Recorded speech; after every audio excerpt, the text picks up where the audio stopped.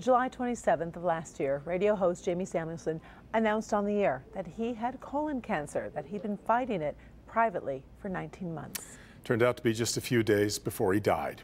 But at that moment, Jamie encouraged a legion of listeners to get a colonoscopy, and man, did it work. March is Colon Cancer Awareness Month, and it's his wife, Christy McDonald, taking up the cause to honor the love of her life. And people say, "You're so strong," and I say, I am really not.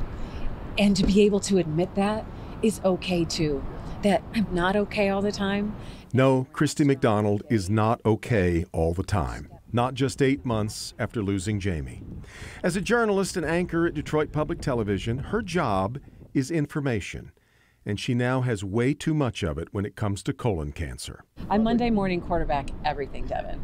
I think that's what's so tough, is you say, coulda, woulda, shoulda. Could we have done this better? Did I do enough? Did we make the right decisions here and there? We did, because we did the best that we could. Sports talk can devolve into rapid-fire hot-take radio. The more outrageous, the better, which made Jamie the unsports talkiest radio host around. Smart, witty, measured, but above all, thoughtful and deeply kind. And if that was Jamie on the air, he was even more so off it. With anything, every day gets a little easier, but there's not one time during a show where I don't think of him. Jamie's former partner at the ticket, Mike Stone, couldn't believe Jamie just kept coming to work. He just kept being a husband and a father. Even with the treatments and the clinical trials, he seemed the picture of health. I think he just said, well, I'm here today. Christy's going to take care of the research and figuring out what I have to do next. All I have to do is live and take advantage of every day that I have. And he really did. But that's colon cancer for you. Hardly any indication he was at stage 4 until things went downhill over the span of about a month last summer.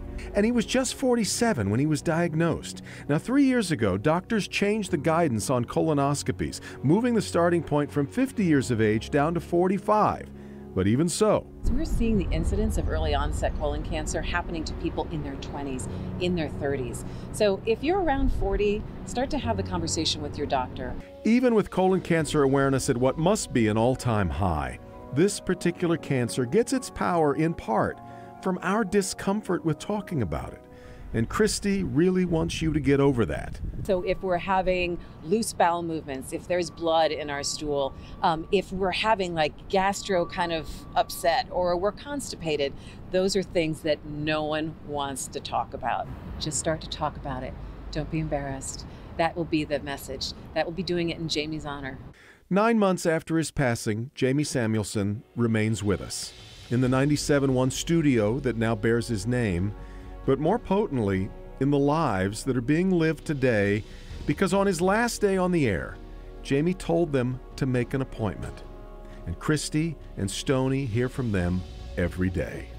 There have been quite a few who have found out that they did have polyps, and who knows what would have happened if they didn't get it checked out. I have had handwritten letters from people saying, I think you saved my husband's life because he had polyps removed and he wouldn't have gone in if Jamie hadn't gone on the radio.